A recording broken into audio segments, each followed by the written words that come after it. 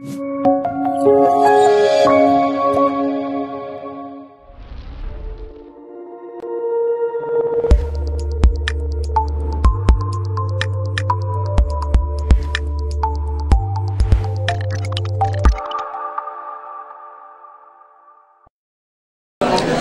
here we are with Deutsche Telekom T-Systems, one of the biggest employers in Kosice. As we previously mentioned, like 3 of the biggest US Steel, AT&T, T-Systems. So here we have the HR team with us, and firstly would like to ask about your introduction, designation in the company. So hi everyone, I'm Nicolita. I work for Deutsche Telekom as a HR recruiter, so I manage new employees basically. Wow, that's great, that's great. Great to have you on our show.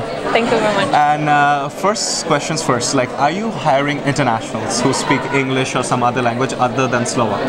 Yes, we do. We actually have, we work with national companies from all around the world, so we need people who speak different languages.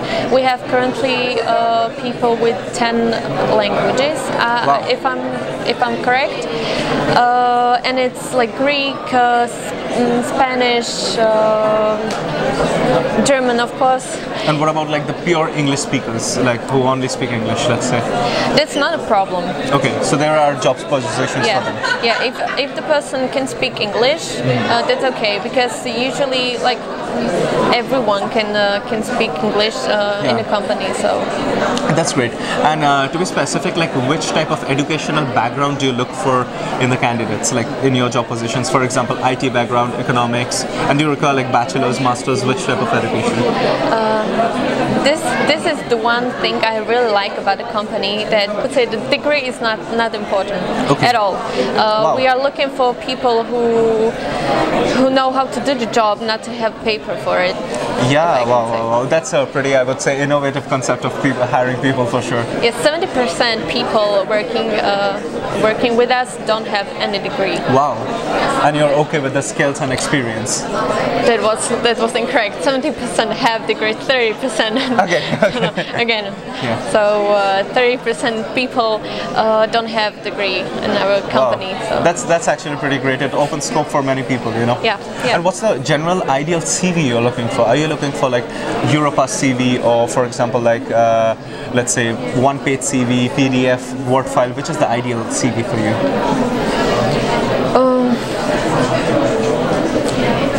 CV that have great colors, great choice of colors. Okay. Are out, like they stand out more. Stand out, like you can see it from the bulk. Yes. So we have a lot of CVs, so when you can have interesting CV that looks good, that's a plus for you.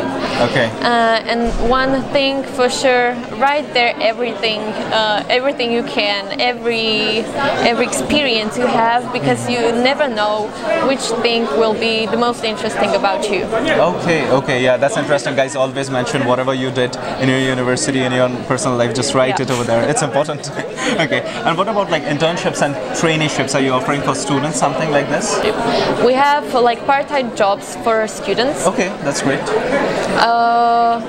From college students. Yeah, university students. University students. But I don't know about internships. I know that other systems, IT solutions, they have internships and courses and something like that. But I don't know if we have something like that. Okay. But that sounds interesting, because part-time work can be like, you know, work and study together. You guys generally, a lot of questions we get on our channel that if there are part-time jobs and people are like, okay, I will work in, let's say, some restaurant or something like this, and then, you know, there are the big corporate companies also which are offering part-time jobs in English, so that's important. Yeah. If I can say, take the job if you can in such a big company, because it will look really good in your CV for next jobs. Maybe it doesn't mean you have to work there, but if you can gain experience in any field, then it's always good. Wow, that's great. And what's the general salary structure that starts someone fresh out of university, just starting some position? What's the salary structure looks like? Joining salary, you know? For a part-time job or full-time? Full-time, let's say. For a full-time job, it depends. You can be like fresh out of college, university, and have no experience, but you studied that and you know some basic things about the position, and you can have salary like 1,500 and above, and then there is the promotions and growth and so on. Yeah. But if you start with no experience and no college experience, then it's around like 900, so it's a bit lower. Yeah, but you work your way up the ladder. Yeah, and there's always a possibility. Yeah, but you said you mentioned that you also joined recently T-Systems, right? So, what's the best part about working at T-Systems? It's for career-minded people for sure, because you can switch positions with no strict guidelines or anything.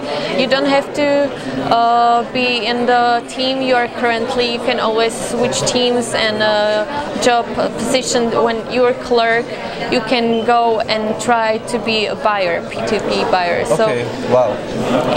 You can have many experience from this. That's great, because you know many people actually after working a few years realize that they want to do something like completely different. Yeah. And then they're like, okay, let's go to, and if they have like some corporate big company like T-Systems behind them, it's much stronger. Especially with the job stability at T-Systems, it's like one of the biggest, you know, like there are more than 4,000 people working in T-Systems in Kosice alone, and there are more around the globe.